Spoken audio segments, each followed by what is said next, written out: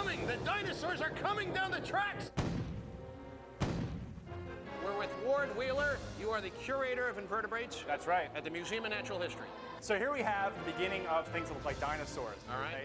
Right behind us in gray, because it's extinct, is some sort of theropod like Deinonychus, with a big claw right there, like you've seen in Jurassic Park.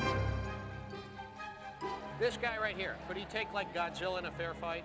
Yeah, probably knock it right over, I would think. See, I would bet on Godzilla because Godzilla can breathe fire. I mean, you've seen what Godzilla can do to Tokyo. You know, he just walks on those buildings, everyone's running, help, help, help. But we got it, you know, after the rampage. Oh, I have it. It's downstairs, actually. You have Godzilla downstairs? Yeah, we have Godzilla. Do you know Godzilla's in the basement of this joint? Subway Q&A, underground weeknights at 10:30. Turn it on, Metro TV.